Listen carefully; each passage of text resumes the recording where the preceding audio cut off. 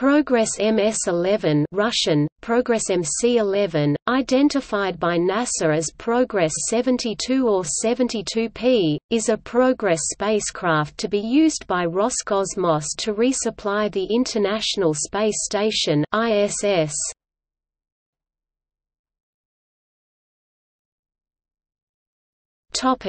Launch. Progress MS-11 is planned to be launched on 4 April 2019 from the Baikonur Cosmodrome in Kazakhstan.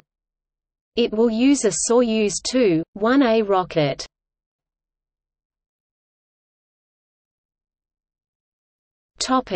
Docking. Progress MS-11 is scheduled to dock with the aft docking port of the PIR's module.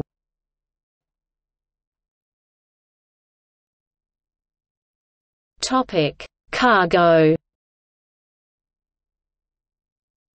The Progress MS-11 spacecraft will carry about 2,450 kilograms of cargo and supplies to the International Space Station. The spacecraft will deliver food, fuel and supplies, including 705 kilograms of propellant, 50 kilograms of oxygen and air, 420 kilograms of water.